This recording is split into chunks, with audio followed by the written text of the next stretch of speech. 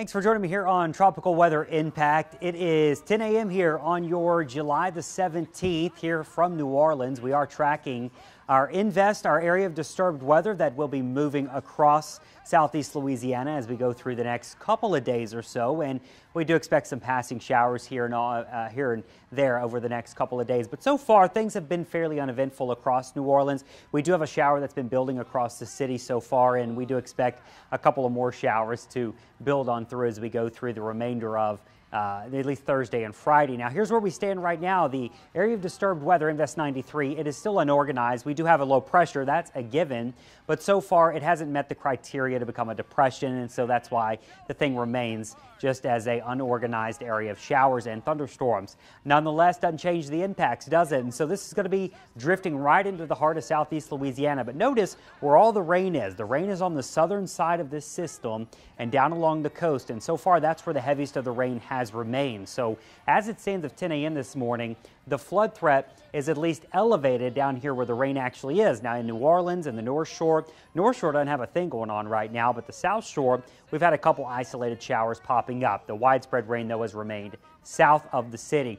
And as we go through today, I do think this corridor in here, let's say from Lafayette, Baton Rouge, down the bayou to the coast, this is the corridor where the flood threat is higher, where they are already seeing rain, and they've been dealing with rain throughout much of the earlier morning hours. So you can see the spin there. And then notice you even have some sunshine on the North Shore this morning here. So the North Shore probably staying dry for the remainder of the morning here. You may see some rain this afternoon, but I'm not sure you're going to get a whole lot from this if you live north of Lake Pontchartrain. South of Lake Pontchartrain in the immediate metro, marginal risk for flooding, a better chance of flooding the further down into the bayou and over towards the Atchafalaya. You get. So far, though, you can see a closer look at radar. Some of these heavier showers, analyzing heavy rain from Baton Rouge to Lafayette, down through the Atchafalaya and into Morgan City. We've got heavy rain, Thibodeau to Houma, even a lot of lightning and thunder in these. And then closer look, that little shower that's popped up here in New Orleans. So if you are watching us in New Orleans this morning, you're probably hearing some lightning and thunder as this little tropical downpour passes on through. Luckily, it is moving, and so the flood risk with this is not going to be a problem, at least with this specific shower. But, you know, if we get more and more of these or they become more widespread, you may have some flooding. But I really think this is what we're going to be watching today, are these passing showers drifting through the region here. A lot of them are not going to cause us any problems, but every now and then you get one that acts up and maybe lingers a little too long. And so in New Orleans right now, a quick shower passing uptown, French Quarter, CBD, the West Bank, it's all drifting east about 10 miles an hour or so. So it does have at least some movement to it. Now, when you look at the rainfall rates in some of these, every now and then they do tick on up. Most of these are going to be anywhere from 1 to 3 to 2 to 4 inches an hour. This is an example of a very heavy shower where you're approaching that 4-inch an hour mark for parts of the West Bank and over the quarter. Now, again, these are moving, but if that shower lingers for 15 minutes and you're picking up 4 inches in an hour, you can get up to a couple of inches of rain if it's lingers just long enough. And so that's our main concern with all of these showers, will be just how much they linger. Now, if you're watching us down in the bayou or the river parishes, it's been much more active down there. We have a couple street flood advisories this morning. That includes areas around Thibodeau, Schriever, Gray, Houma, all the way down from Houma, Chauvin, Montague, into the down the bayou area down there in Terrebonne. You do have some heavier showers that continue. And when you look at how much rain you've picked up over the past 3 hours, you can see why you do have these street flood advisories. So far, the hot spot in the big winter has been in Terrebonne Parish. Around Houma over the past 3 hours, I am clocking right at 2.5 to 3 inches of rain. A little further down into Montague and down into the marshy areas, I'm clocking over 4 to 5 inches of rain, and that's only fallen in the past 3 hours. So this is a great example on what we're going to be watching here the next 2 days. Are you get these little instances that is impossible to forecast where that could happen, but it could happen anywhere where you get that 4, 5, 6 inches of rain. And of course, that happens in an urban area where drainage is a problem, then you get street flooding. Also, a hot spot has been up around Baton Rouge and over towards Assumption and Ascension Parish and south of Baton Rouge. We've picked up a couple of inches of rain here. I don't think it's causing any big problems, but you can see that's going to be a bullseye as well. And again, this is over the past 3 hours. Now, if you got rain last night, here's what things have looked like since yesterday. You can see most of us have picked up at least an inch south of the lake. Most of the North Shore hasn't picked up much at all. But down here in the bayou, you can see there, this corridor from Houma, Thibodeau, and up into Assumption Parish, you've picked up over 4 inches of rain over the past 24 hours. So we were talking about yesterday, we're forecasting widespread 2 to 4 inches, isolated 6 to 8 inches, and some of you have already picked up 4. So that's why that 6 to 8 inches is certainly reasonable, especially in those bayou parishes where that flood risk does look to be elevated. Let's walk you through our high resolution modeling here. This is just hot off the press here as of this morning's run, and you can see it's doing a pretty good job. I'm impressed with how this has handled it so far. So it's got a little bit of trust in it. Now, I always like to remind you, models are always wrong, but they give us an idea, and some are better than others when it comes to events. Here we are Thursday afternoon. A couple showers near New Orleans and North Shore. That's fairly uneventful, though, for the New Orleans metro. So notice where the heavy rain persists, down in the bayou, up the Atchafalaya Basin, that corridor I've been talking about. I think that's where the flood risk is going to be higher through the rest of the morning and into the early afternoon. Now, as we get you into the later afternoon, 4 and 5 o'clock, you've got heavier rain starting to spread further inland. Notice, perhaps in New Orleans and the North Shore, we're still just getting passing showers. This is why I'm not tremendously stressed about this system across the New Orleans metro. Now, we'll watch it to make sure nothing changes, but really this corridor in here, maybe into central Louisiana, you've got a higher risk for flooding later on this afternoon.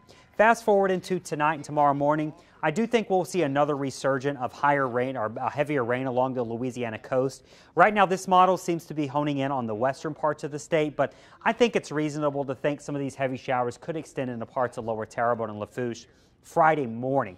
So fast forwarding it, the Invest 93 is already in central Louisiana. At that point, it's just still a weak low pressure, but it's got all that tropical moisture with it. Watch as we fast forward into Friday afternoon. We've got scattered showers popping up as we often do in the summer months. Thing is, we still have deep tropical moisture, and so these showers, they can produce a quick couple of inches of rain. But tomorrow, still not a complete washout. I think they're dry hours on Friday too, so that's why I've been telling everyone, don't cancel your plans. If you're watching me outside of New Orleans, you have travel plans here, come on down literally, because we are going to be just fine. I think at the end of the day, this may have a couple heavy showers here and there, but there's no reason to cancel any travel plans this direction. And that goes for the entire Gulf Coast, especially over to the Florida Panhandle. There is no reason to cancel travel plans here. By this weekend, we're back to our normal summer weather. Saturday's probably going to be a bit active too. I think the chance of rain on Saturday is going to be elevated. And we still have enough tropical moisture and maybe not enough movement in the atmosphere that we could have some isolated street flooding, just like we do anytime in the summer months. So again, we'll just have to watch that as we go throughout Saturday. And then Sunday, we start seeing a less and less rain because a ridge of high pressure builds in. So again, our rainfall totals, widespread 2 to 4 inches, especially south and west of the city. This corridor here is where I think there's a much higher chance of getting some bigger rain totals, even more than what the models are showing. The experts over at the Weather Prediction Center are on the same page as this, and they think that that corridor from Lafayette down the Atchafalaya over into parts of the bayou parishes, I could see this red extending closer maybe to Baton Rouge and down through Thibodaux and Houma. I think that's the corridor with the highest flooding threat today, and the coastal areas. But again, coastal areas, it immediately drains off into the Gulf here. New Orleans, North Shore, Mississippi, flood risk is much more isolated, which is why we've got a level 2 out of 4. There in the yellow. For your Friday, similar setup here. I think the flood risk is probably higher maybe in coastal regions and to the west of New Orleans, but we still will have some bands streaming through, so there's that isolated risk for street flooding even in the New Orleans area. This is not a strong system. How do we know that? Well, the winds are not howling. Now, we have seen an increase in winds here, and you can see somewhat of a, I don't want to call it nasty, a broad structure. A messy structure is the word I'm looking for here. Our Invest low pressure is somewhat unorganized. You can see some spin in the atmosphere, winds gusting 20. Not a big deal, but every now and then you may see a wind gust here and there over 40 miles an hour. Winds are never expected to become anything too dangerous or problematic, but some breezes coming on through over the next couple of days as that low passes through. Let's talk about what Invest 93 might do next week, because it may not be done with us. It may come back and visit us again. I always joke and say it's that unwanted guest that you're excited to leave, and then they come back only a week later, and you think, oh my gosh. And so here we go. This is Invest 93. It's sitting over South Louisiana now with the extra tropical moisture. It's going to lift north. Why is it lifting north? You've got a ridge of high pressure in the mid to upper levels.